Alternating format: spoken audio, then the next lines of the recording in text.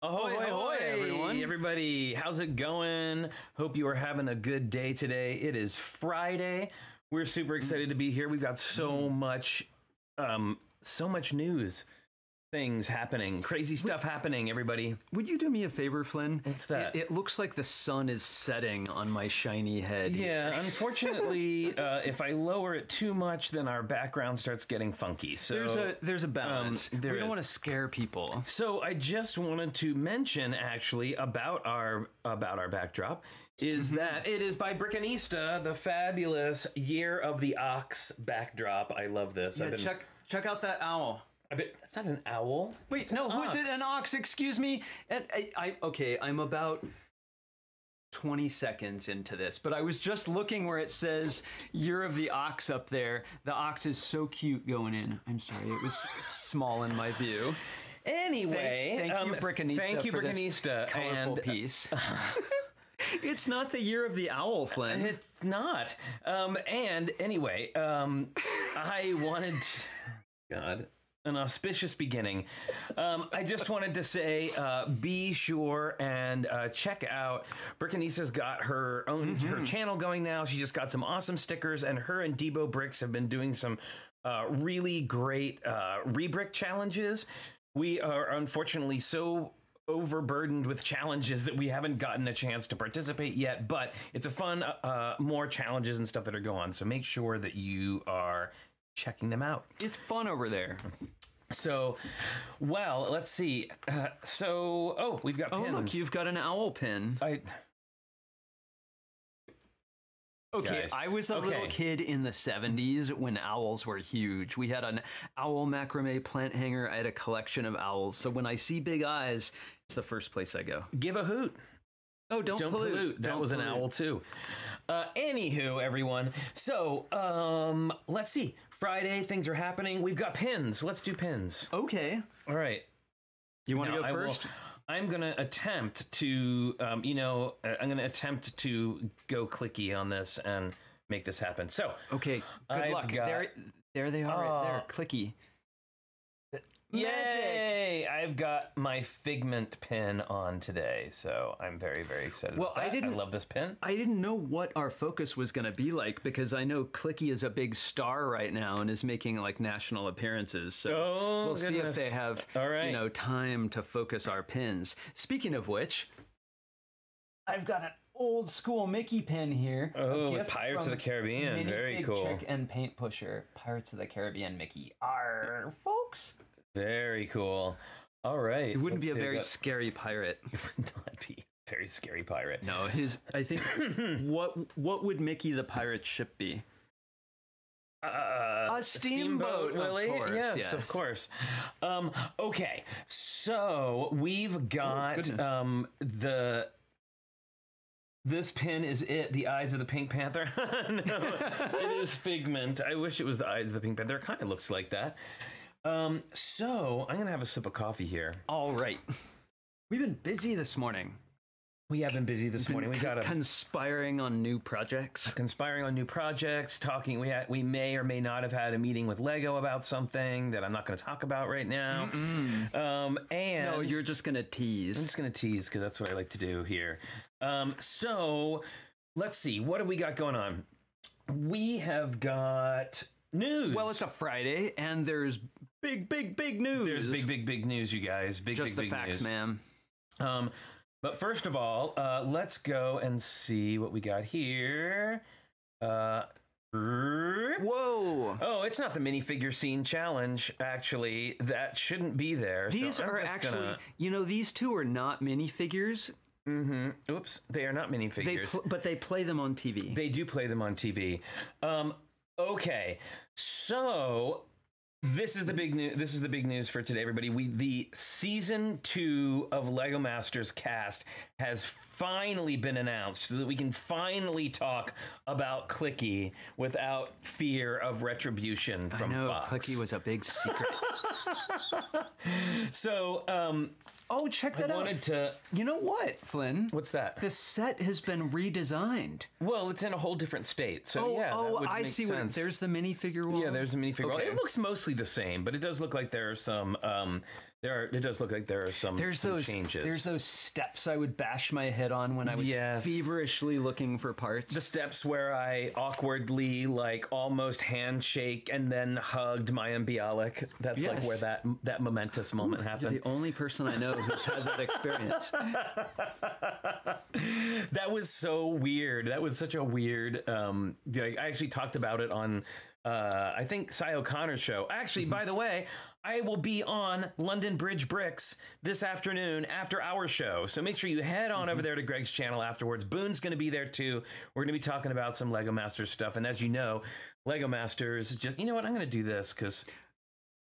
I was going to say, it's like... We were there for a long time. They're on screen. They're like, when's it our turn They're wonderful. They're wonderful. But we're going to go back to this for a second. So there is a lot of... to chat going on about Lego Masters, and you know Lego Masters is showing, our version is showing in the UK right now, and they just got episode 3, which is the episode. Was a good one. It was a good one. It was the one where we won for our Clockman, so that was excellent and very fun. And let's see. Oh, Panfred Nudo is here. How's it going? Hype Train is here. Hype, hype, hype. Just to bring a little bit of Twitch over here to the matronly YouTube stream. Oh my goodness. This one. Oh my goodness. So much trouble. Okay, you guys. Let's actually. I think we should say hi to everyone. I was going to say, why don't we say hi to everybody who's here? This has been like, I was so excited about the news that we just ran headlong into the news. I know, because I don't know. I know a little bit about who's on the. I've got it all written down. Barely anything. I've got it all written down on the back of this envelope. All right, so let's see. Anna G is here. Brickanista, how's it going? Chris Ulysses Space Pro built Chalice, very good. Debo Bricks, Delicious Foods is here. Demure 7242. Gary Mullane is here. Heather Brownlee, how's it going? Jake Sadovich is Joel, here. He of many names, Marbella. Christopher Coster is here. Hey, Christopher. Awesome. He's actually building his giant horse build in real bricks right now, and it's amazing. Ooh. I'm just going to say. Minifig Nick, Monica Berry, Moto.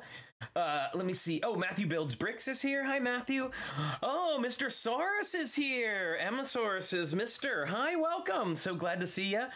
Let's see. Ms. Slowbrickta is here. Ms. Slowbrickta. I'm not quite sure who that is, but I think we'll find out in a little bit. We might know more. Panfred Nudo is here. Pete W., Remy Baker, Rob Ketcherside, Rob Zaccardi, and the Zaccardis, Lana, Elaine, and Vanessa. Hello. We've got Robin Eklund. Sarah Silverman is here. Hi, Sarah. Always glad when you can stop by. Shane Levan is here. Shane. The Hornburgers. Ahoy, hoy, Hornburgers. WGJL Builds. Wilfred is here. Bonsoir. Will Letchworth is here. Got your email. There's a special guest at the Lego store tomorrow, and I may need to convince this one that we need to go over there in the morning. Oh, we have an adventure in the offing. Well, I'm just going to say it's... So anyway, it'll be a family affair. Wire Puppy is here. Hi, Wire Puppy. That's a new name. Haven't seen you before. Welcome to the stream. Please, everybody, give a big Tricky Lug welcome to all of our new viewers. We've got Zach Martinez and, of course, Zarakino. Kim. I can breathe easy now. I think Albert Lee and Aubrey Kovac and your dad just popped in. Hi, Dad. Hi, Dad. How's it going? Good to see you. All right. Now, how about we go back to that news? It is a family affair. It is. You mentioned Darth Vader, and then your dad shows up. Not that your dad is that guy. He's not, but you know, it was coincidental. He walked up to me once when we were on a high bridge over a chasm, and he said, "Richard, I am your father." If you haven't figured out who we're talking about by now. Anyway. But, you know, my dad actually doesn't go around wearing, you know, like costume. Not recently. No, he that's does. True. That's not to say that's not true. He's actually telling tales about my dad. He's actually an amazing costume maker, and over the years has come up with some pretty crazy costumes. The cork thing was one of my favorites. Yep. Okay, so Spud Hill Farm. We have another new viewer. Hi, welcome. So glad to have you here. And yes, that's right. Shane Levan is actually doing some streaming now too, and I'm sorry we couldn't watch your test stream, but he is going to be doing a stream tomorrow, and also tomorrow is our Tricky Lug meeting. So if you are wanting to go to the Tricky Lug meeting, you can reach out to Minifig Chick, and she can tell you how to show up. You can good also thing we don't have dance cards because they'd be full. Oh, no, we have a full card, y'all. And also maybe if our Queen of Links is able to. If you can go ahead and put the link for our link tree in there, there's a link for our Discord server, which you can join, and you'll be getting all kinds of, there's some information that ends up on Discord before it makes it to the show. So including tomorrow, I'm going to be talking a little bit about an upcoming challenge that's going to happen. So you may want to tune in for that. Discord is like your little ticker tape readout, right? That's right. Why do I always talk about ancient technology? It's like Discord is like our crystal ball. Yeah, it is. Images appear. So, okay. Now, yes, there is a Discord server, Shane. I'm sure you didn't know anything about it. All right, we're going to head back over to that news here. So, LEGO Masters 2 has been announced with our cast, and we're going to go through everyone's and judge their outfits. No, we're not really going to do that. This is Ron and Cindy. It is not. Just don't. You know what? I actually have no idea. You just nod, but I can't wait. I'll read. You know what that means is, so last season we watched LEGO Masters and we knew everything that was going to happen. The highs, the lows, all the adventures, and I know nothing about this season, so I'm so excited. Okay, so now, I'll tell you, first of all, before we go down this list, there are 12 teams this year. Where there was only 10 in our version. That means some people are going to go home. Almost half of them are siblings, which is interesting. Family Feud. Yes. And Family Picnic. I'm thrilled to say that we still retain our crown as the gay married couple of LEGO Masters US. Yay! There is no gay married couple this season, so they didn't recast us. So that's good. You may not know that, but we're married. All right, so this is Brian and Lauren. Brian and Lauren are brother and sister. So they are one of the teams. Looking good. I can see it. I can see a resemblance between the two of them. Indeed. Can you see a resemblance between these two? Not at all. Not at all. This is Caleb and Jacob, and they are, no big surprise probably, they are twins. And they look to be young builders. They do. They look. Well, everyone looks like a young builder to us, to be fair. So these kids on the new LEGO Masters. Okay, so next up, this is Dave and Richard. Now, Dave Coletta, the guy on the left. I don't know Richard, but Dave, I actually did an appearance at his kindergarten class earlier in the pandemic and talked with his students. He's a wonderful builder. Oh, how fun. A really great guy. So, all right. And they are friends. They are not brothers. And they'll be nice and warm on that air-conditioned set. Now, so I know this guy, Jack, who's on the left. We're really close. I'm kidding. I don't know Jack at all, but we all know who that person on the right is, everybody. It's our very own Ms. Slowbrickta. And I even got this for this occasion. Let me make sure it's all ready. Ms. Slowbrickta, everybody! Yay! There you go, Holly. I don't know if you are in the crowd, but there's your applause your applause sound that you asked for. And I'm not sure, but I think if you have an eagle eye and you look really close, you might see another Tricky Lug member in this shot. There is a clicky in Dawn's pocket, which we spotted that in the preview when we saw it. Yep. Congratulations, Dawn, and to your brother too. And I can't tell you how proud and honored we are that you showed your first mocks here on our show. And it's just been so thrilling to see you on the show now after all your hard work, and you've had a meteoric rise. I know, so fantastic. Yay, Tricky Lug! All right, yay, and they are brother and sister. There you go. All right, I'm going to head back over to my slides now. All right. We've got, this is Maria and Philip, and they are the only married couple on the show. I was going to say, I bet this is the married couple. Yes, you're right. Yes. This would be a strange pose for a brother and sister. So yes, they are a married couple. They are known as Midwest Builders. Now, if you want to connect with any of these people, if you go to our Instagram account, I have tagged everybody. Now, here's the tragedy. Instagram will only allow you to tag 20 people in a photo, as I discovered this morning. I was adding people on, and yes, so they are Midwest Builders on Instagram, but you can go and check them out. So what a bummer about the tags, though. So thanks, Instagram. But you know, I'll tell you what I am thanking Instagram about. What's that? We are about 100 followers away from 10K followers on Instagram. Do you know how many people that would be if we were all in a room together? That's so a lot. Exciting. That's so exciting. I can't even believe it. So if you're not on Instagram, if you're not following us on Instagram, please do. We are TrickyBricks up there, and we would so appreciate the follow to get us to that 10K. And Flynn, I got to say, Flynn manages most of our social media, and you put lots of fun stuff up there. It's like we have a colorful Instagram account. I try to. Okay, so this is these are brothers, some more bros. This is Mark and Steven, okay? And they look very casual. I was going to say, they look like they're going to be comfortable building. This is Natalie and Michelle, and they are friends, and oh my God, I love that hair. Her hair is fabulous. I want that color. I've actually been considering coloring my hair again to some crazy color. I don't know. I can do it now with the job I'm at. But see, I've been thinking of starting to use curlers as well to get that kind of lively wave to get that sort of a little more body, a little zhuzhing.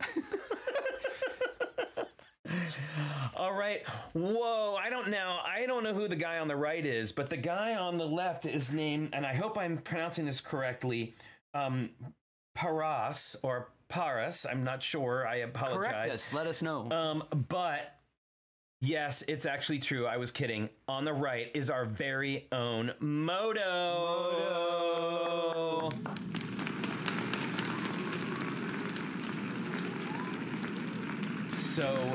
So exciting.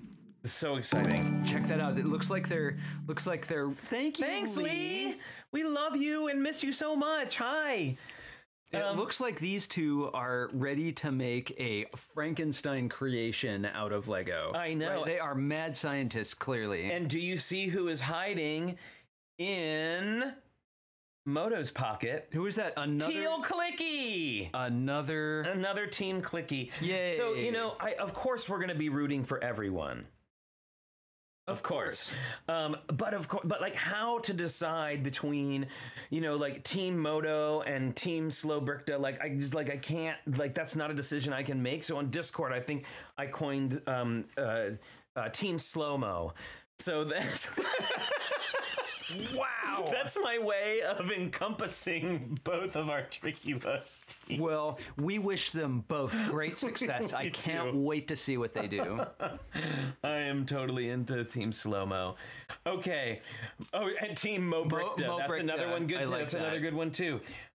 Okay. So let's see. We've got and you know what's awesome? We have Moto here every Sunday hanging out with us. Yeah. Which is just beyond thrilling. And you can tell Moto's serious about building because he's wearing a ponytail. It's true. He's got it all like ready for building. Serious. He's not catching that hair between the bricks. He is seriously Manister. All right.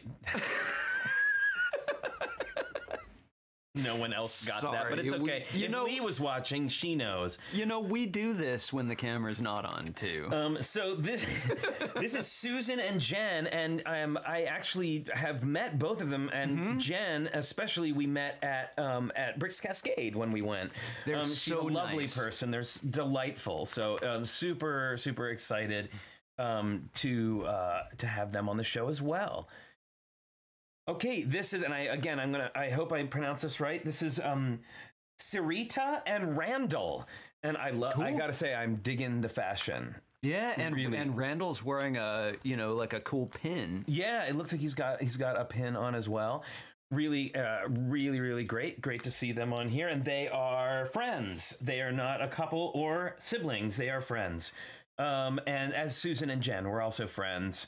And then we've got Zach and Tim, who are brothers. No, I'm kidding. They are father and son. The one on the left is the father. And so I'm sorry. I just keep throwing them at the one on the left is the father. Yeah. Well, sorry. That one didn't fly. All right. Got a million of them. I got a million of them. Well, how exciting. Dad, imagine if we were on TV together building something. Just, that would be crazy. Oh, Susan's here. Hi, Susan. How's it going? Very cool. All right. And I will see myself out after that last one. And then last but certainly not least, we have brothers Zach and Wayne, who I understand are don't live they're from California. I didn't go through where everyone was from because that would take too long. But this is great. Oh, look, and Lauren is here too. Wow, we've got we have a quorum of Lego Masters Season 2 people in the chat today. This is so exciting. And Randall is here too. Wow. This is crazy, everybody. Fun. Welcome to all of the Lego Masters Season 2 people who are here visiting with us today.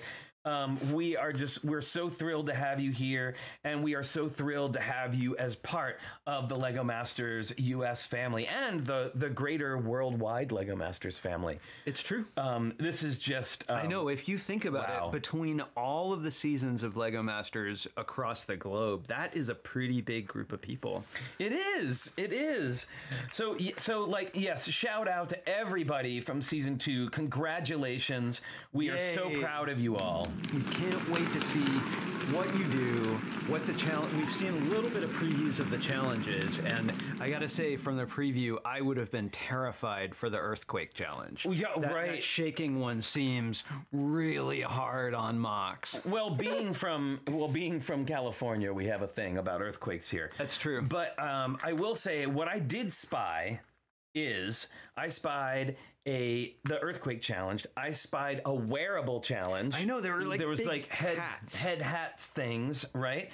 And hey, Philip is here. Wow, everyone is here. Gosh, welcome. That's so cool. This is thrilling. I don't think fun clubhouse today. And look at this, 72 people. We never have 72 people in here. This is awesome. And I'll take this moment to be one of those YouTube guys and just say, if you're new here, please consider subscribing. You can subscribe it's down there. Right down there. It's free, and it helps us out. And you can also give a thumbs up to the stream. We would super appreciate that too.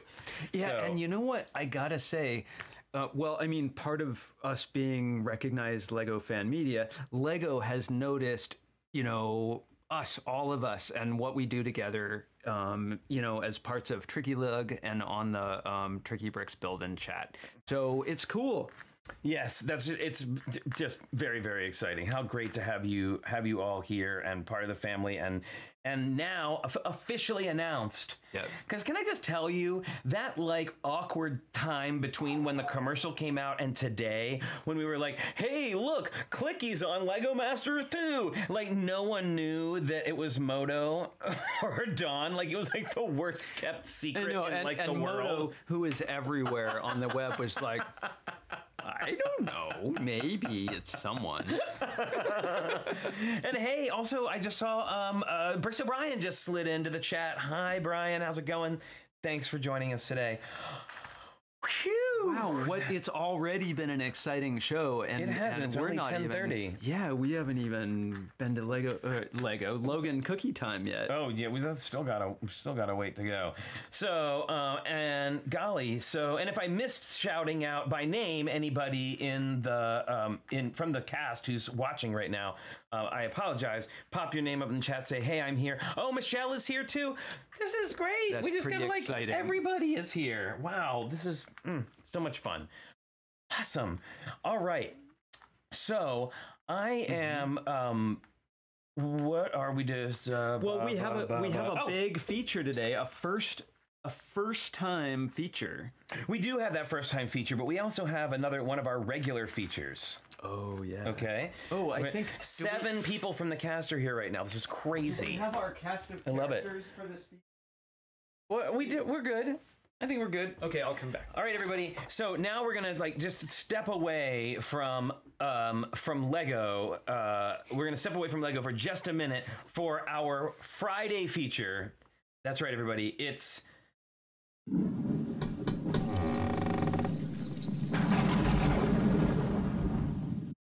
That's right. Thing from the Crypt, everyone.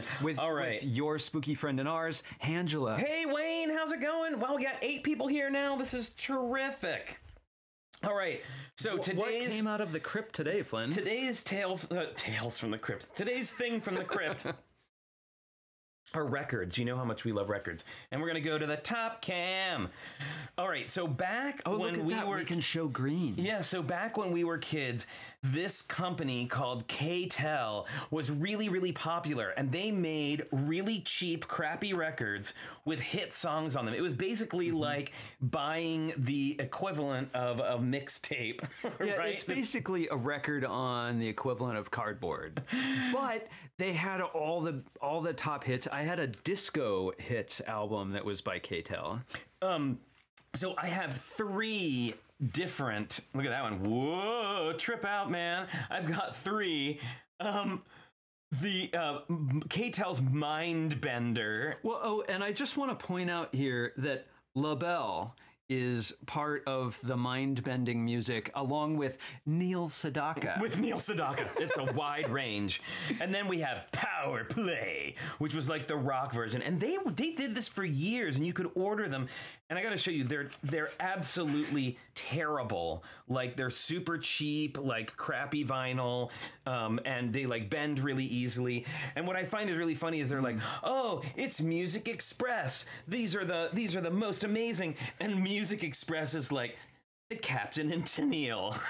What I love, who had better Christy McNichol hair than Christy McNichol? Than Tennille. Yeah, so there's lots of, Love Will Keep Us Together is on here. Get Down Tonight by Casey and the Sunshine Band. Mandy by Barry Manilow. And Cats in the Cradle. Yeah, that's kind of a sad one. But anyway, Mindbender also gives us some fabulous hits.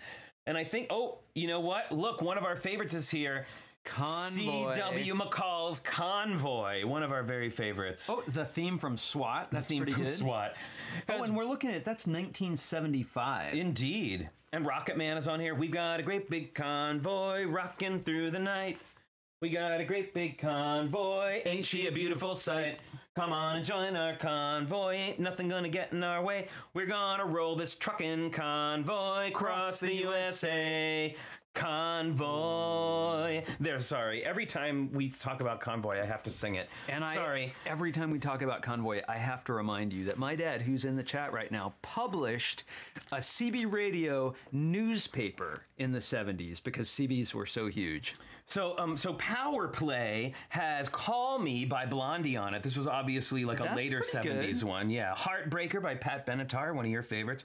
Any Way You Want It by Journey. So this was definitely like the rock version. Here's from 1979, we've got My Sharona by The Knack. Which, everybody considers a lot of these, like Call Me by Blondie and My Sharona, and there are some Devo songs and some B-52 songs that people consider to be 80s songs, but are actually late 70s songs. Yeah. So there you go. That was today's Thing from the Crypt, everybody. Hope you enjoyed that. All right. Let's see. That was that one, and that one, and then what else have we got here? I gotta have a sip of coffee after that. We'll add Moto. Remember in the early months of the Build and Chat, we talked about casual. We're just gonna get back to casual. Philip says, came here for the Lego, stayed for the singing. Thank you. Appreciate that. So let's see, we've got a couple of other. So I saw today on Brickset that some new Friends sets have been announced. We don't have official pictures of them yet, so we're not going to show them. But I did want to put in a plug for this Sunday's show. So this Sunday, we're going to have our regular panel, Moto, Kara, Holly, and Blair, plus 2 special guests. We've got Jake Studs coming on, who is a delightful fellow who I do the Twitch raid stream with on Tuesdays. And our very own Yano River Blue is going to be here, and we're going to be talking all about Lego video. So video. We're going to have an in-depth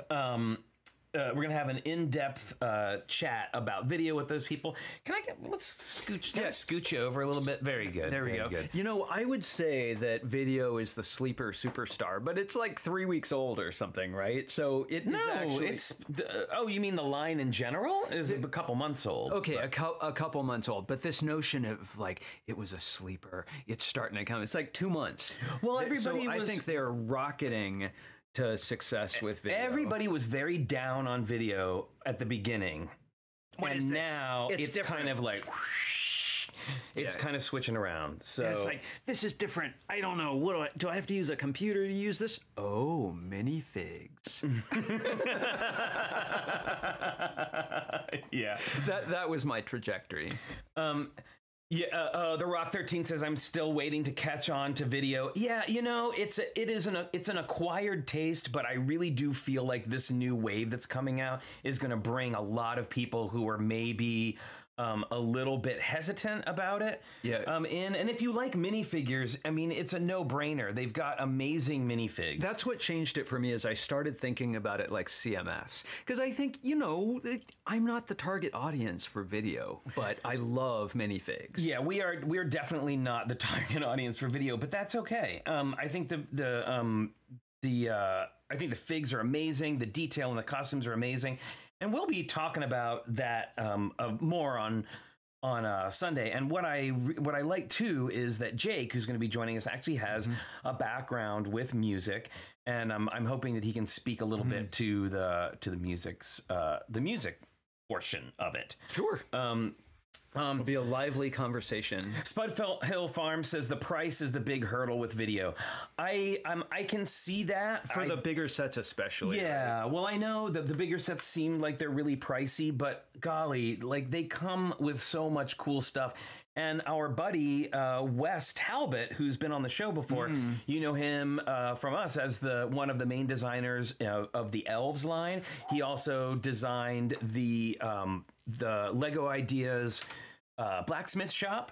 He's been very instrumental in adding like high fantasy to newer Lego sets. Right. So what I discovered on Instagram, you guys, is that it is Wes that is responsible for the dragon minifigs, surprise, and the design of the new fairy wings were his idea. Which are awesome. Which are amazing. I mean, don't get me wrong, I love the little butterfly ones, but these are like legit fairy wings with like pointy bits and like There's a translucent one, right?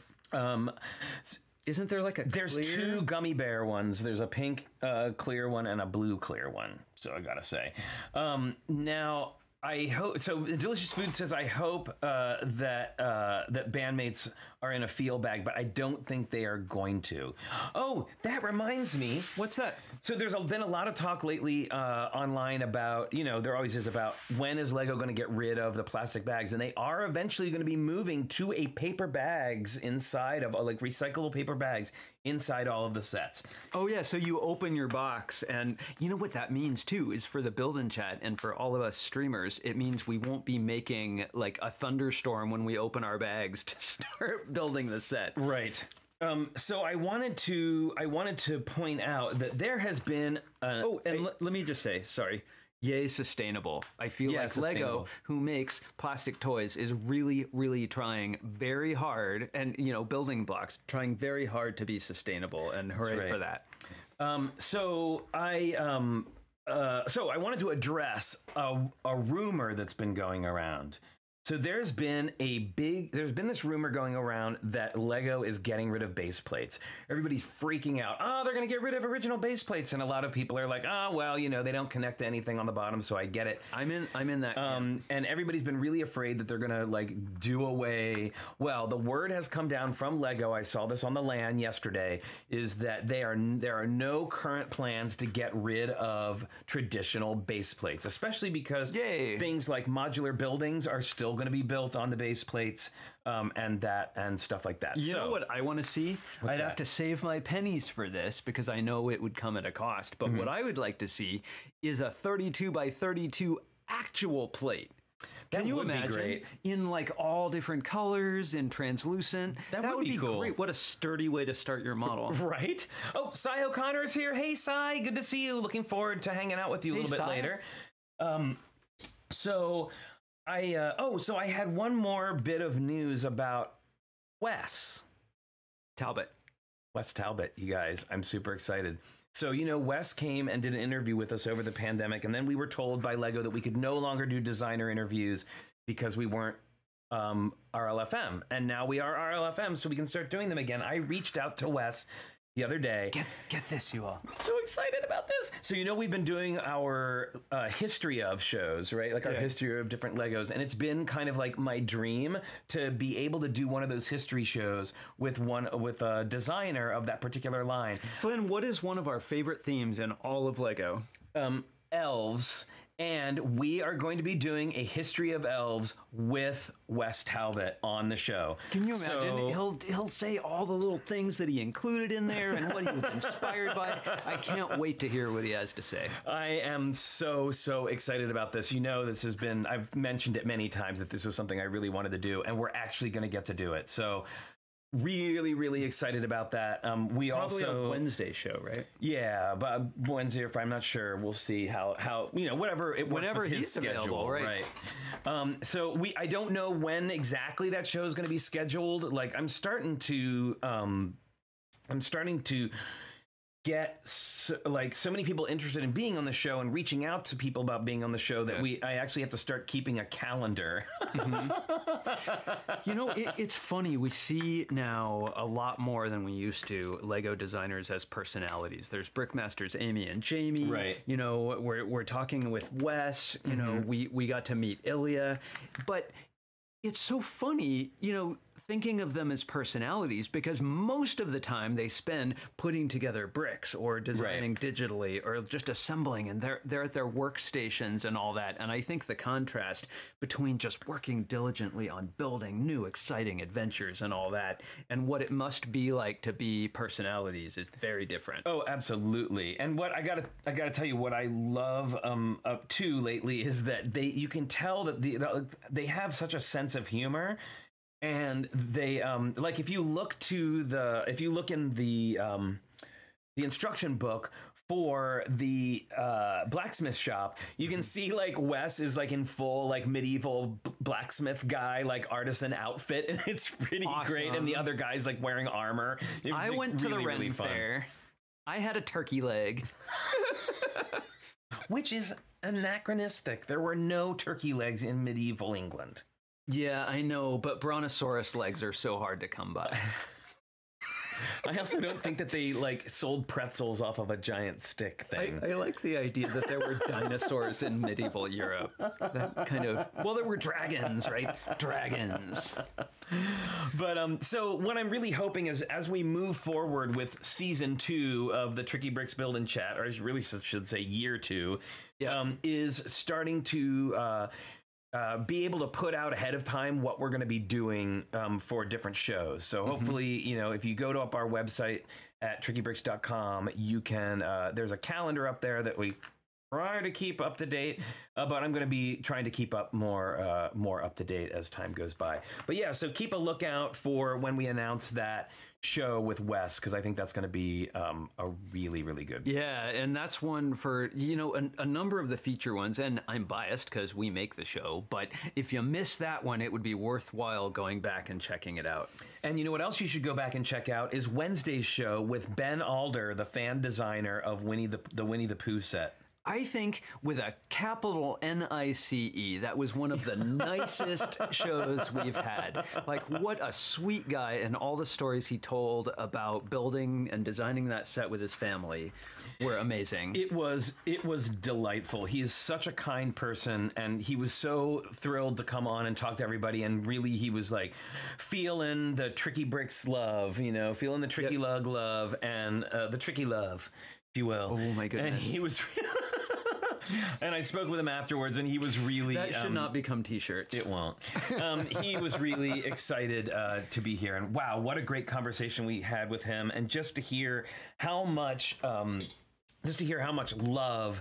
and his family that went into that set was really, it was just heartwarming to hear. Well, I mean, one of the things he talked about that I just love, and actually I think Moto talked about this as well, is doing some design and then giving the design to his kids to play with and seeing what breaks as a way of knowing what needs to be reinforced. Right. It's like beta testing.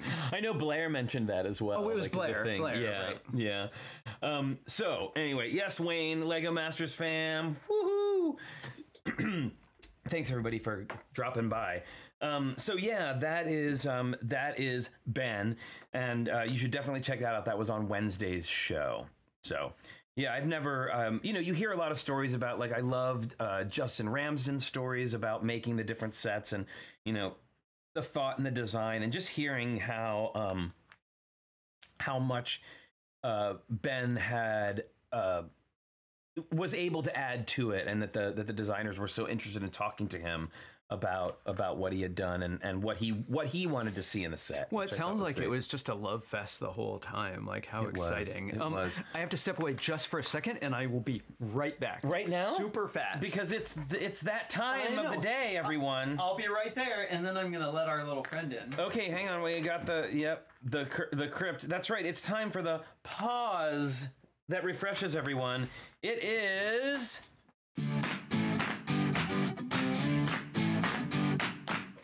That's right, everybody. It's the star of the show, the real star of the show. It's Logan. Hi, Logan. Say hi to everybody. We heard leaping in the background. I know. There was leaping followed by running. Hey, Patrick Wismer, welcome. I love the way Logan looks with Naomi's background. I know, right? Say hi to everyone. He says, "Give me the cookie." Oh, that was a good one you got. Okay, here. Sound of happiness. Yay, Logan, what a good boy. Oh, he's drooling. Cute. Awesome. He helps when we build too. Oh, so you know what? Speaking of Logan. You're a good boy. First of all, let's do this.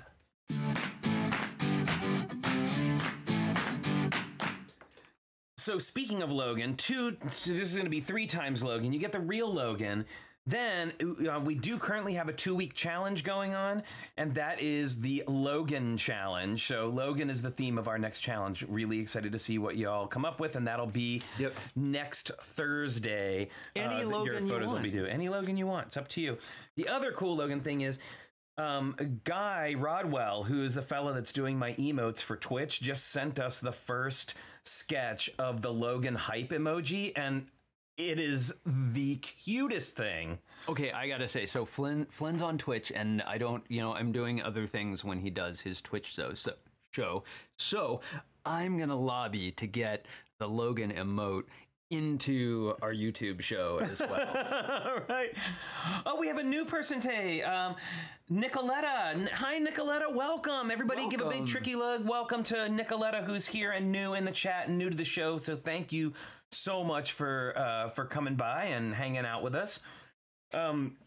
yes, we're really, really excited about the Logan emote. I think it was so cute that I couldn't even, like, it's got like confetti, and it's based on our Logan Cookie Time picture of him with his like little tongue hanging out and everything. Like the most popular picture of Logan. We have stickers of that. We have artwork by a friend, and now an emote. It's very exciting. Like we're stage pet owners, stage parents. Here, say hi to the camera. Well, I am literally on the edge of my seat about today's feature. This is gonna be fun, and this, I know this is a little bit different than what we usually do here, and also I forgot to say.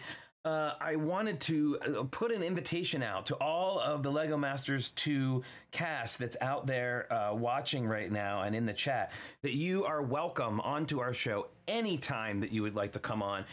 Sundays are a great day to stop by because we do a group chat. We will have, we have a lot of people, but we look forward to having you all on the show in the coming weeks and months and years. We look forward to meeting you, and gosh, I'm just... yeah, well, I mean, how many times can I say I'm excited, but I can't wait to see what's built. I know. And guess what? We're not going to have a clock hanging over our heads when we watch that either. I know. That will be the biggest relief, to not sit there and wondering wondering like, oh, what's the twist going to be? How's it going to be edited? Like, what are we going to look like? Like, did I have my shirt tucked in? Was my zipper up? So yeah. I never tuck in my shirt. Yeah, Philip says, ugh, the clock. I know, right? Like, that was the hardest part. I mean, I don't know about y'all, and this is something that we can certainly talk about when we have you on, but like what that experience is like, because well, it was huge. First of all, it's like 20 feet wide or something. Right. Well, and we've talked to some other of the LEGO Masters people from other countries. And obviously this is the first time we'll be able to talk to people from the US. And I'm really, really excited to talk to you all about our shared experiences. Because at this point, we are, so there was 24 of you, 20 of us. So we are the only 44 people in the U.S. who have had the experience that we've had.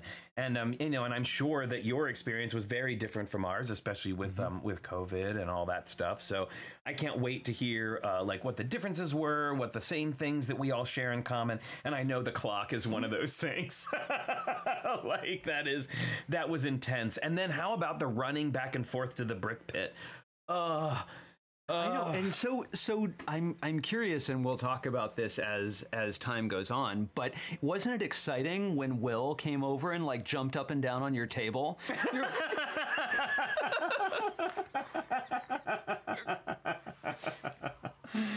Yes, I know, the Rock 13, the clock. It was oppressive. And I don't know about what it was like when you all were on, but this is what would kill me, is that we would be on a long one and we would be down to like the last hour, and you would look up and the clock was off.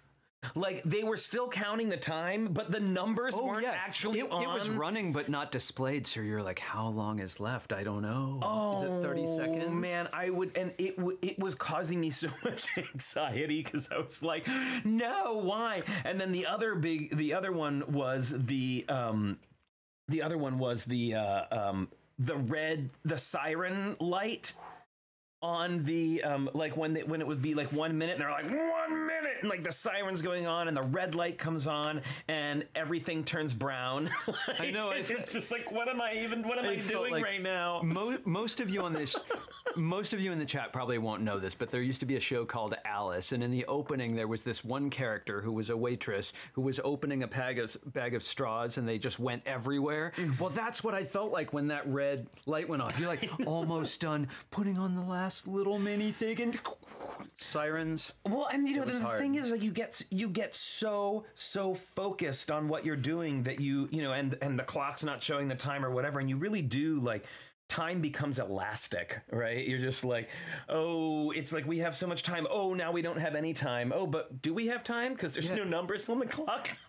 Well, I'll stop. I'm so excited about this, but I'll stop after saying I would go over to the in one case, I went over to the minifig pit to put together some minifigs for our piece, and I thought it was like 10 minutes, and Flynn was like, "Why were you just gone for 8 hours?"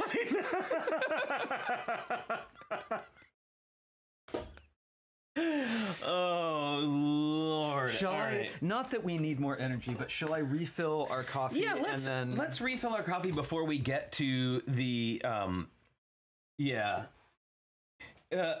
over under with how many times your brains flipped out during each challenge. I'm going with at least 5, right? Oh yes, Sai. There's a bunch of season 2 people in the chat right now, which is very, very exciting. Thank you so much, Shane, for putting up the Tricky Lug Discord link. Appreciate that. If anybody can put up the our Linktree link, that would be super awesome. And if you could go, if you're not already doing it, following us on Instagram so we can hit that 10K would be so cool. I have it's been a slow goal of mine for a long time to get us there, so really exciting. All right, Nicoletta, we'll see you. Thank you so much for stopping by. Okay, one more second and I'll be right back. Okay, all right. So, we are... there we go. Oh, yeah, rewatch the half and half challenge. It was intense. That was an intense one. And I actually just had a wonderful exchange with Brickmaster Amy about that episode, which just aired in the UK. And I was telling her, she was saying that she loved the build. I posted a picture of our clock man, and she said that she loved the build. And my response was, and I remember this vividly, and I don't know those of you in season 2, the feeling that you get, like, and maybe they are better about their game face, but I just remember seeing Brickmaster Amy's face light up when she saw our Clockman piece for the first time completed. And it was just like, it made my heart grew 3 times that day. Like, it was awesome. Well, I felt the same way, and my experience of it was that she saw it, she smiled, and then she saw us see her smile, and she was like, oh, and then she had to put her judge face on. Not like mean face, but just like, okay, don't give anything away. So, all right, there you go. So, anywho, I'm gonna all of that. Wow. Oh, yes. Is it hot? No, it's not hot. It's just, it's very not sugary. Oh, really? Here, well, let me add a little bit more here. Thank you. Maybe you can just stir it. All right, this is how it works, people. Coffee, sugar, all that good stuff. All right, so we have had a wide-ranging talk so far. We're an hour in, and we haven't even gotten to the, like, what was on our little thumbnail about what today's show was about. But that was fun. Oh, thank you, Shane. That's very sweet. I appreciate that. So we have a new feature that we're doing today. We are going to be, every other week we do a build challenge. And I do want to warn everyone. I'm giving you this warning now. Now a warning? Now a warning? I want to give you this warning now. We, just for the next challenge, is only going to be, we're going back to a week. Going forward, it'll still be 2 weeks, but for reasons, I'm just going to say there are reasons. For reasons, the next challenge is going to be a week. But if you want a jump start on the new challenge, please join our Discord server or show up at the Tricky Lug meeting. Did you put sugar in the wrong one? I know why your coffee wasn't sugary. There you go. So anyway, if you want to find out more and get kind of a jump start on that week one, come on into the Discord or to the meeting tomorrow, because our Discord is an 18+ Discord. I mean, not that there's any shenanigans going on there, but we just like to, it is an AFOL space. And then we'll also talk about it at the Tricky Lug meeting tomorrow. So, which is all ages. And it's just for that one. It's just for that one between the 7th and the 14th. Just so we get to do a nifty thing. Yes, and it's going to be, I promise y'all, it's going to be really, really fun, and you're going to love it. And it's actually not terribly difficult. So having the week, if that's all you have, shouldn't be too difficult. Right. All right. Well, let's just dive right in. Okay. Yes, we're finally going to get to the thing. So one of these new features that we wanted to do was we wanted to provide feedback on some work in progress that people were doing. So some people very kindly turned in some things for us to look at and kind of talk a little bit about, looking for friendly critique, looking for constructive criticism about their pieces, and people responded very positively to our wanting to do this. So when we got now, we're gonna try and get through what we can. We have to end at 11:30 today. We're not gonna be able to get through everybody who sent stuff in today, but we're gonna try. We have 6 entries right now. It's a new feature, and we're growing it. Exactly. So let's head on over to. Hi guys. Boop. There we go. All right. I was going to say that last mock looked really lifelike. I know, it was really lifelike and well done. I don't think there's anything I would change about it. Okay, so this is a work in progress from our friend Drew Dershel. Now, I want to tell you, you are welcome to give things in the, to give critique in the stream and in the chat, but please be kind. And I know I don't have to tell you this because our group is very kind and very wonderful, but be kind, constructive criticism only. And there's that way, I think that'd be great. Well, just like with all of our, we'll see you a little later. Just like with all of our Friday slideshows, right? It's a safe place to share your creations, and that everyone's going to be supportive. Exactly. And I got to say, I may run right over to Drew's house right now and try to get him to give me that base plate because it's so cool. With the that is such a cool base plate. Well, we have the pieces that fit into it, but we don't actually have that. Right. I haven't seen that before. Okay, so this is from Drew, and Drew is really great at making these minifig display towers. It's like a thing. It's like a thing that he does. He has a cloud cuckoo tower that's like... He has a crowd cuckoo land that's incredible. So this is castle level of minifig display tower. I'm in the layout structure stage. Decorating and greebling will come later. So we won't address any decorating or greebling in this particular talk. I do see that he's built snot pieces in already. Yes. So he's saying, considering how to make a stream come out from the bridge and spill over the curved edge. So I see that it would come out from the back where those two guys are standing right now. Oh, like from the sky backdrop. Right, exactly. And here, I'm going to just pull this in a little bit. Okay. Well, a lot of bit. So you can see, God, those base plates are so cool.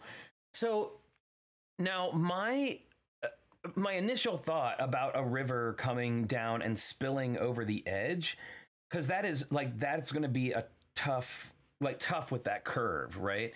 So I think, and fortunately, because of the way that the studs are constructed around the curve, I feel like you would be able to kind of like angle your bricks a little bit. And I don't know how you feel about, I don't think you want to tumble, because I know this is going to be in it. But when I did our IKEA piece that we did, I had stuff that was like spilling out over the edge, and I will admit it wasn't all connected. Well, you used that, one of the big things you used was that either 4 or 6 wide curve. Right. That's very, very thin. It's about this tall. I don't think I could lay my hands on it right now. Right. But it gave that thin sheet of water. Hey, Greg, how's it going? Good to see you. I have an idea, but I don't know if it's an appropriate idea, because I'm not always like, well, you should build it more like I would build it. Well, but I mean, what occurs to me is if you want to have the water come out and tumble, then you need a little bit of height, right? And you want it to go through a landscape rather than making it feel like it's painted on a sidewalk. Right. So what I would consider is, what if you take your tower structures, the architecture you've already used, and raise it up a couple of bricks so you have like a channel, a stream bed for this water to be in. And then when we get to the edge of the curved base plate, which I think is such an amazing feature of this piece, you could tumble over that with a little bit of height rather than just one brick high. Right, and then by using, like what I like to do is using the curves, either the 2 or 3 curves, like 2 or 3 long curves to kind of put over that edge and then hang over, and then you've got a free place where you can attach a stud on the bottom of it, so you could actually get, have that curve go down. Well, that's a question I would have too, is what happens to the water after it? Are we seeing 2 waterfalls? There's like a tumble or rapids. I think it's supposed to just be coming from underneath the bridge. So it comes under the bridge and it tumbles over the edge of this curve, right? And then does it disappear at that point? Like, does it stop right at the curve? No, I think it's supposed to tumble over the curve. Bye, Miss Loberta. We'll see you later. So then I wonder, like, then you're on tabletop. I wonder, the shape of this base plate is so cool. I wonder, is there something that's going to join the back wall, that sort of blue wall with the green base plate? Well, and you know what also could be interesting, too, a way to get it to spill out over the edge would be sideways building using hinges. Tell me more what you mean. So, like, if you have a bunch of the eater hinges. Oh, okay. You mean build it sideways and kind of have a little curve. So I think what you mean by the eater hinge is a hinge made up of 2 1x2 plates that are hinged together. Exactly. It's just a plate thick, right? Exactly. Because it goes eater. So we always did those on sideways. So Upstate Dad is here. He says, I've been trying to plan my winter village mock. I have every winter village set since 2015, and I'd like to use them in my build instead of taking them apart and building them again every winter.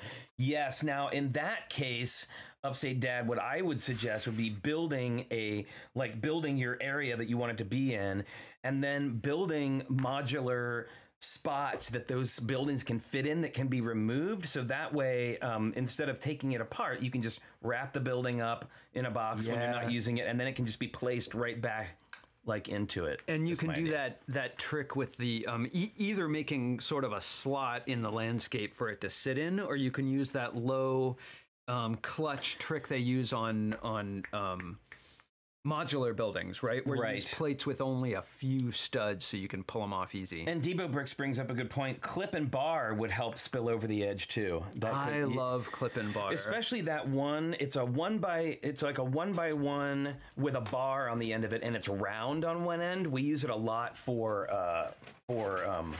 didn't hit. Oh, here's clip bars. Whoa. Here we go. Oh, that's right. I have to do this. Okay, so this is, let's move on to the next part here. Okay, I was going to try and show this clip and bar you were talking about, but are you talking about like this but shorter? Yes, and round on the end. Okay, so this is, he's saying from left to right here, let's go back a second. So, oh gosh, I have to do this. Yeah, so from left to right, Wolfpack Keep, placeholder for Forest Folk Treehouse, Knights Garrison, and Wizard Tower. So he's also considering how to rework the Wolfpack entrance. Detail gets lost in the black. Well, I think maybe because it's a face in there and it's such a big face, that is one of the most engaging parts of the model to me. Like the overall silhouette, or footprint is very cool, but this arch with seeing that piece through it, I think is so cool. Oh, Wilfred, that's a brilliant idea. Wilfred suggests, sorry, we're going back to the spillover, but the net with the tiles on it is a really fantastic idea. What a great idea, Wilfred. Isn't that a plan where you sandwich the net between bricks so that you have a kind of like wiggly surface? That's correct. Now, as far as the Wolfpack entrance, I would suggest maybe trying to find some printed pieces. Like if you really want to use the black, some printed pieces that might have some interesting things on them, or stickers. I know lots of people don't like stickers, but I think stickers could be really cool. How's it going, Greg? You can also Something I found, if I can't make out detail in something, either picking a different shadow color to work in with it, or actually giving an area, like if you've got a compound curve in black and you can't see it, put a drop shadow of like dark blue or another color that goes with your color palette behind it. You know, if you put a lighter background behind it, then you really see those outlines a lot more. Cool. I think. And lighting it is always good too. Well, and I just got that really cool piece. Now, let me see. I'm going to run over here and see if I can put my hands on it. I'll be right back. I love the hinged drawbridge for the castle as well. And almost that makes me think there's like a play function in this. So check this out. I just picked this up. A really cool black piece with printing on it. And if you need it, Drew, I'm happy to donate to the cause if that would help out at all. But I don't know that that necessarily goes with your wolf pack, but something like this could be really interesting and helpful. Well, I love that there's so much contrast in the face of the wolf head. I think it's really engaging and draws me into the model and makes me want to look more closely. And then we get, considering how to replace the Wolfpack side burp with a smaller pivot to the side hinge hidden door that won't preclude making a campsite under the rope bridge. Oh my goodness. Well, that's a tough one. That's one where I'd kind of have to see it, like, I'd have to look at it in person. Yeah, I don't think I can make out the burp as well. Oh, I see. Is that a burp on the side to the left of the two red minifigured knights? Oh, there it is, right there. There's the burp. Right. So, so if you don't want to, if you want to be able to include that, oh, what about something that lifts up, that hinges up or down? I mean, you know what could be fun, and this is, you know, not necessarily what you want to do, but if there was a way that you could hinge it down and have the campfire already built on the other side of that wall, so that play function, so that when you fold it down, it comes out, or you fold it down and there is a little pull-out function where you you can pull the fire out. Just some ideas. Another thing, you didn't particularly ask about this, but seeing this bridge in front of the Wolfpack section with that arch makes me think that the water that spills over might travel under there as well. So you could get more like linear, you know, more flow in the piece by watching how the water curves around and what happens to the landscape. So he says, considering reworking the back end of the garrison into a miniature guarded-in facade. Well, I love that. I think that sounds really fun, and I love this tower, the wizard tower that you've got going on in the background. And then he says he was planning on a moat in front of the garrison, but can't do both moat and inn. Well, here's what I think. You've already got a body of water with your water flowing through and coming over the edge. So maybe you don't need the moat. Like maybe that's not necessary. And I say the inn sounds to me more interesting. So I mean, just of the two things. It occurs to me, and again, I touched on this before, and maybe this is just my thing, but I think a unifying bit of landscape could really help tie these pieces together, because you can decorate with rocks or plants or, you know, part of the body of water. Right. And it would just, because you've got the tower and the Wolfpack on sort of opposite sides, I think some kind of unifying landscape would really just not only physically elevate the piece, but tie the elements more together in one piece. Absolutely.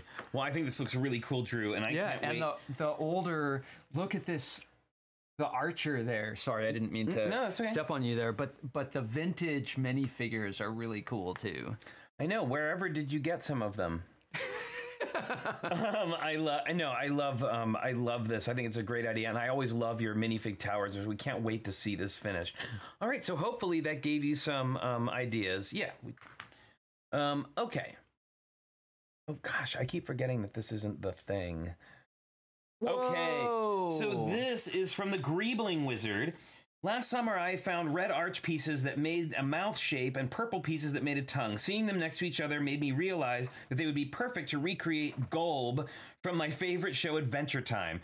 This is my first time creating something with human-like features and was wondering if anyone has advice on how to get better shaping on the arms and legs. Now, can I start by saying you've done an amazing job with this 3D figure, and I find 3D figures to be hard. Well, but look at the artwork.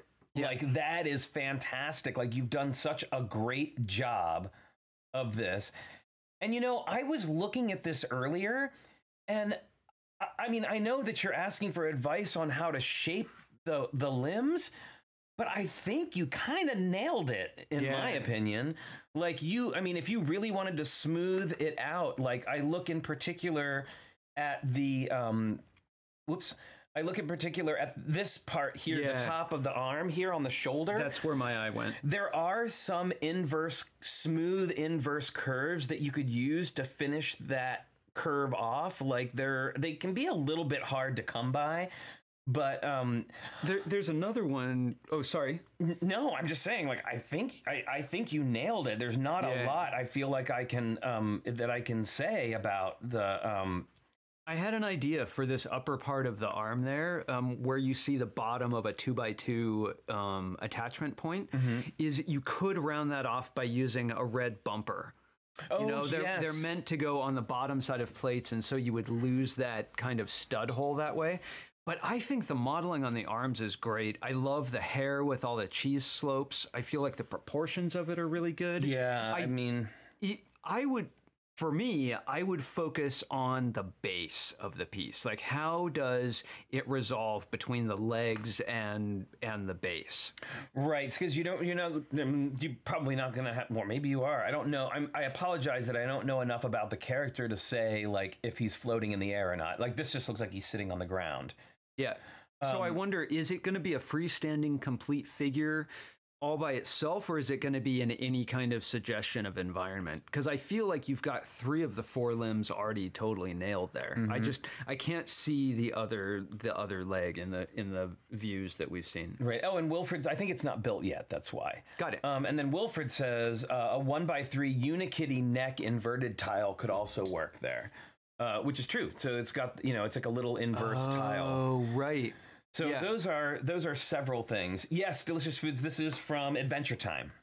All right. Yeah, and the fact that you use these relatively larger curves gives I think it gives those limbs a lot more stability and ability to. It seems like they're all hinged and articulated, right? Yeah. Well, I mean, honestly, I think that you've done. I think you've done a beautiful job here. Yeah, you're pretty far along. It seems like. And I'm gonna do a little bit of tech here for a second, folks. Okay. Give me 1 second. I just want to make this a little bit easier on myself. Because, golly, I'm having trouble with the slides. You're touching a lot of buttons. I am touching a lot of buttons. Let's see if this helps. Ta-da! There we go. Let's go back one last shot of this one. Yep. I think the claws are really good. I think just I'm sorry to not have more critical response, but just keep going in the way that you're going. Keep going where you're going. Hey, Pete W, thank you so much for the follow. Appreciate that. All right. So this is from Monica Berry. And Monica says, this is what I have so far for my Let's Go Camping mock. This is based on my time working at a camp called East Bay near where I live. Debo helped me troubleshoot what I figured would be the most challenging aspect, the rickety bridge, which, by the way, looks amazing. It does. Over the stream that comes off the bay. I plan to build up the stream roughly where the black and dark blue plates are now and build up the landscape on either side. The light tan plate shows where the beach will be. I will probably build a shed for the canoes. Love the canoes. Off to the right beyond the bridge will be the campfire and then maybe a cabin or two.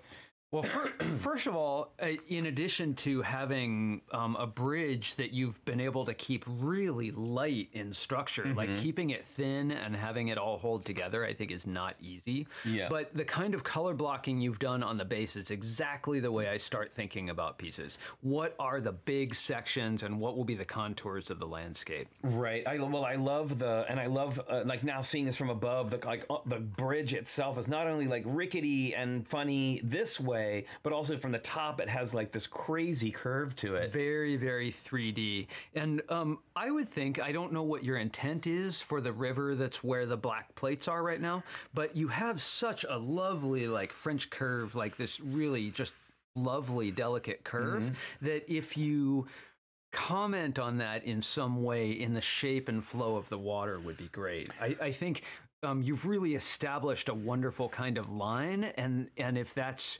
a feeling you want to continue with, extending it through the water and landscape would be great. Right. Well, and I think too, like much like we mentioned with Drew's, is that and that's the funny thing about this type of mock building. It really does require some like ahead thinking, and that is, you know, building up what's going to be your ground level so that your water level can like truly be below, and it just adds up. It adds so much realism.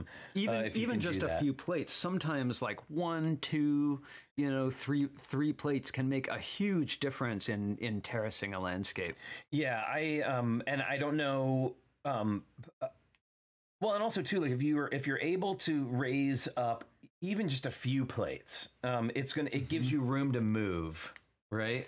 Another thing I wonder, I don't know if you plan on including minifigures with this, but the fact that you're going to have a little like canoe rental place seems to me like there's a big opportunity for story to be built into this. And I was wondering how you intend for people to focus on the piece. Is it like a still life of a lovely landscape where you want to go? Is there action happening in it at the moment we're seeing? And how will people's eyes travel through the piece? Like often I think of the eye traveling from upper left to lower right, the way we read in the West. Right. So I just wonder how you want people to engage with the piece. Right. And I would say, like, you have such a great bridge. Let that bridge be your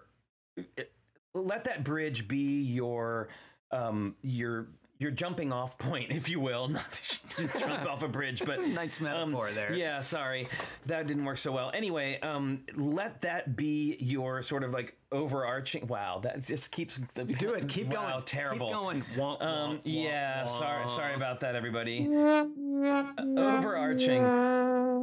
So you can.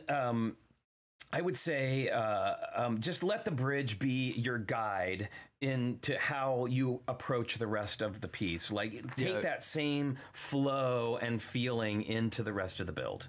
This also often I have two things to think about something, but this makes me think of two things. First of all, you started with the hardest thing, or what seems to me like it's going to be the hardest thing, which is great, rather than building the rest of it and saying, oh, I can't make my bridge fit. So that to me, that's exactly the kind of workflow I would do as well. And I used to take these, especially when I was living in Germany, I used to take all of these photos, right, of these large landscapes with often with a little person in it. But even if there wasn't a person, and I'm not saying you need to include minifig stories here, there was always an actor. Was the actor the sun making beams through the trees, and that was really the focus of the whole thing that keeps people engaged? Was it this bridge that you want to go on? I think a piece of landscape or architecture can be your character. Yeah, and so I see you were saying you were concerned about the canoes. If you're really concerned about the canoes, try and find another build that will enlarge them, and then just have less of them. Like I know you have like a lot of them stacked up here, and that works. But I think that you could really reduce it down to like 3 canoes and still get the point across. Yeah. And that's something that we've discovered in our work is you don't have to, like if you have multiples of something, you don't have to pack a gazillion of them in unless that's what you're going for. But I mean, in a case like this, I feel like you could use less canoes and still get the point across. Yeah, I think for me, I think it's a matter of what you want people to focus on. And one thing that I think is very exciting is that lime green and beautiful blue canoe color will give you a really nice contrast to what you're establishing as a pretty naturalistic landscape. Whoop. There you go. Yeah. Right, those little hits of color that are totally motivated by an object that would be in the scene in the real world.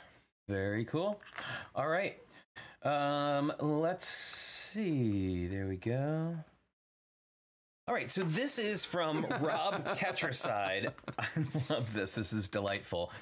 So this is, from what I understand, a menu holder. And I think that, sorry, I'm going to have to get this up here because my whole script didn't print out the way I was hoping. So give me a second. If I'm not mistaken, I'm seeing a tongue in coral. Coral with to let you know the scale of this giant dragon here. Those are tiny little skeletons in the corner. Yeah, let me get to. Let me see if I can get to Rob's Rob Kitcherside's here thing. I'm also really intrigued by the crate on the left at the bottom. I'm wondering what's going on there, and then these tiny, tiny wings too. I'm remembering a dragon that had exceedingly small wings. Like you would think this dragon could never fly. Oh, here it is. Okay, so I'm sorry. I'm just getting over here to Rob's responses here. Let's see.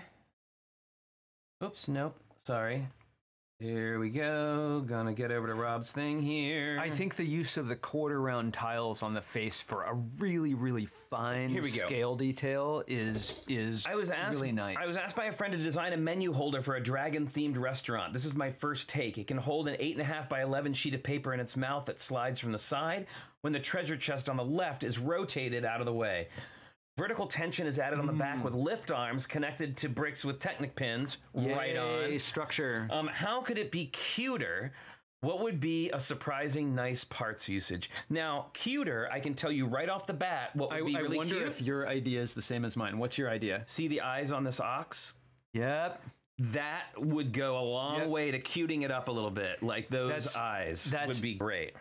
We had exactly the same idea. I think, not only if they were more contrasty, but maybe even a little bit bigger. Like Disney characters always have these huge, engaging eyes, especially like whatever the cute character is in the story. Right. And I think if there were more contrast, like maybe some white or lime green or some kind of light color in the eyes that was contrasting, it would really draw you in from far away. What is this thing? Oh, it's a menu holder and it has my menu.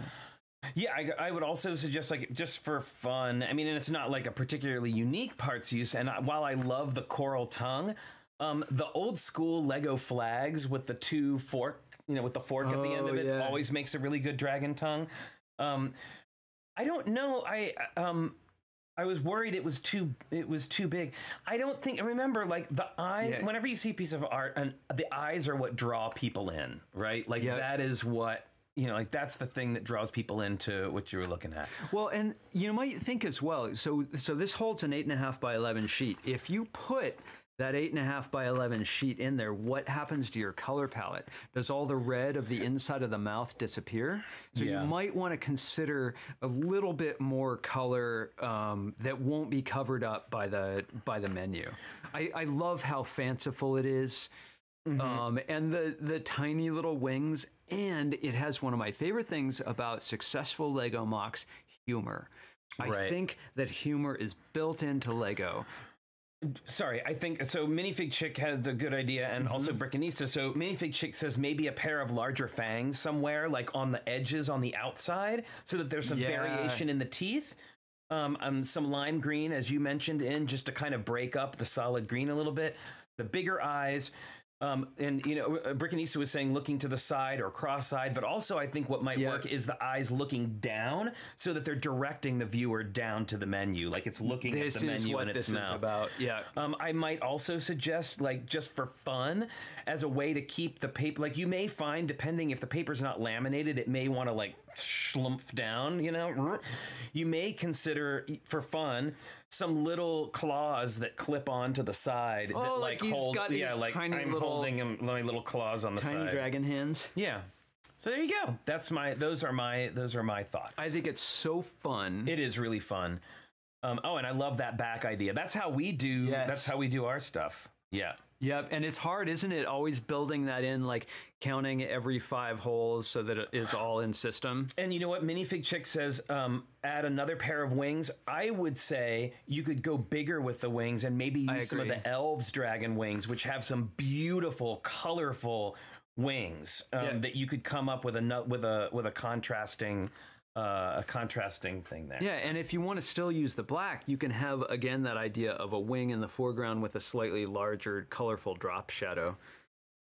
All right, so we're going to look at one more before we're done. Yes? And the last thing I would say about that is don't be afraid to glue it. Well, yes, because it's for that's because in the final piece when you hand it over to the restaurant, no one's going to judge you if you glue it and make sure it always stays together. Yeah, and I can recommend some glue if you need to do that. Okay. So this is from Rob Zaccardi, and he was actually the first person to turn this in via email. And I apologize. I'm apologizing in advance if we did not get to yours today. We will get to them on other shows. But this is what we're doing today. So.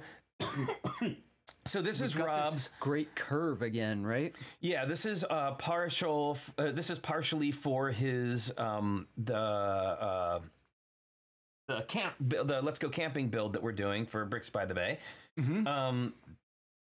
Whoa! I'm seeing a build technique I love. Which is what? The banisters, the handrails on the sides of the steps, done with that great little clip that accepts a bar, so that you've got that really nice angled handrail. Well, see, and like, this is another case where like I'm looking at this is another case where I'm like looking at this and going, I don't see necessarily anything I would change, no. Because it's all pretty good.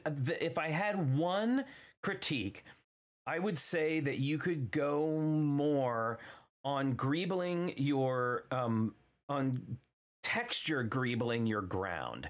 Like I think you've got great color greebling in the ground, but I think it could have some more flow to it, whether that's like making making raised areas where the truck drove in and it like pushed the dirt up on the side of the tires. You know, it takes a little time to do, but I've seen a really nice texture. I've seen this in some Lego models and also some mocks, where on that ground that's underneath the car, you can either like add a plate here and there to have some height texture like you're talking about, or you can paint with studs. You can have part of it be tiles where like the ground is pressed flat by the wheels, right, and then include some plates with the tiles, so you paint your texture in with studs just where you want it. Yeah. The other thing I notice is I wonder if maybe the two minifigures on the truck, if they're story business could be a little clearer. I see they're walking towards one another, but I want to know what's going on here. Right, it looks like, I think this guy's taking a picture, the one that's on the end. And by the way, love the use of the old road base plate. Really, really cool. I see. He's facing this way, taking a picture of like the landscape. And Albert Lee, and hey, Alexander 23, how's it going? And Albert Lee had a good idea. He said maybe a larger canopy for the tree. I was just headed there as well. Yeah, because you know, right now your building is a lot bigger than your tree, and if you want to give a feeling of like forest and camping, maybe a slightly bigger canopy that even kind of like reaches over the roof of the building a little bit, like so that the tree is kind of like bigger on one side than it is on the other side, just to make it a little bit different. There's multiple ways to do this, but something I've observed in our trees that we started trying to add to is, if you get your head down to the level where you're looking at the story at minifig height, and you're like, you see the door, you see all the action that's going on, then these tree branches, which are all horizontal, tend to turn into thin lines. Yeah. So if you could have any sort of either tilted or forward-facing leaf structure, it would make a more 3D tree. Yes, a rounder tree. And look at, like, if you look at like on Wednesday's show when Ben showed his original tree as compared to the one that the Lego designers did, there is that, like, his had that same kind of flat, which is like traditional Lego tree style, where the designers use, and I'll tell you, clip and bar is what will do that for you every time. I've shaped a whole ball-shaped tree with clip and bars, and once again, it's that same piece, that 1x1 with a bar on it that has a rounded end. It's not flat on one end, it's rounded, so you can kind of, and so it gives you lots of, not only can you tilt your branches up and down this way, you can also turn them side to side using that. And I love the swing, Alex. You're right. Yeah, I love the asymmetrical shape of the tree. And what I would do, if it was me, I would step back and look at the overall thing and see how the tree works in with the overall silhouette of the top of the house and the ground, and see if you can't just go a little further. I love what you've done, and I think it's a really exciting piece. The contrasting store sign is really great. I don't know, it feels like you're, far along. I was going to say you're like 95% of the way there. Like there's very little that I would again change. I just think some additions and some zhuzhing, if you will, would could give some more character and life into your landscape. And I really admire your use of that tree plate too. Or not the tree, the road plate. Yeah, I haven't really used those at all, and I think the overall curving shape of this is really fun. Yeah. I mean, excellent work, Rob. And those are the, like, there's very little. Again, I would change. You know, it might also be, and let me see, and I know, you know, that Lana and Vanessa are there, so you have access to them. I see you have a dog, but some other wildlife might be fun too, like a bird or, bird is what I think of in particular, is like a little bird. And is there a little teensy mini story that could happen around the island with the tree? Is there a ladybug there? Is there a flower? Yeah. Yep. Wow. Excellent, Rob. Great work. Thank you so much. Thank you so much, everyone, for putting your work out there, too. That's really, it's cool. It shows a lot of trust, and I'm just excited to see what people are working on. Yeah. The process matters a lot to me. Well, so process matters to us a lot with building. So I hope that was helpful, and I hope, you know, please let us know. Is this something that you'd like to see more of in the future? I know, were we too mean? I know, were we horrible and said mean things about your work? I hope not. We tried not to. Hopefully, not only did the builders get some new ideas, but hopefully you watching were able to take some of those ideas that you can bring over to your mocks as well. Yep, and Naomi, I think your suggestions were great. Everyone's suggestions in the chat is so helpful, and just this notion, like we're all in this. You know, we're all in this crafts class, in this art class together. That's right. Supporting each other. And I just want to give everybody who turned their work in today a big applause. Thank you so much for turning in your work today. It's brave, and it takes it takes a lot to go put up a work in progress shot up. That's not usually something that I would do, but I hope, and so I hopefully. This will encourage more people to turn in. I know we had a couple more entries that we weren't able to get to. We'll get to them next time. So I'm just going to put this out there. Flynn and I haven't talked about this, but as a thank you also, and just measure of this mutual trust for you all putting your stuff out there for us to comment on a work in progress is I don't know when, because you know we're building and stuff like that. I don't know when, but we'll put out a work in progress maybe on one of our challenges for you to comment on as well. Yeah, absolutely. We would love it. I want to see what you think. We build all by ourselves, and we do. Well, the two of us. Well, and I think too, when you build a lot, you tend to kind of. And this is the same thing with acting. When you do a lot of acting, you tend to kind of like lean into your bag of tricks. Like you have like the 5 or 10 things that you do really well, and you tend to like lean into those things over and over again.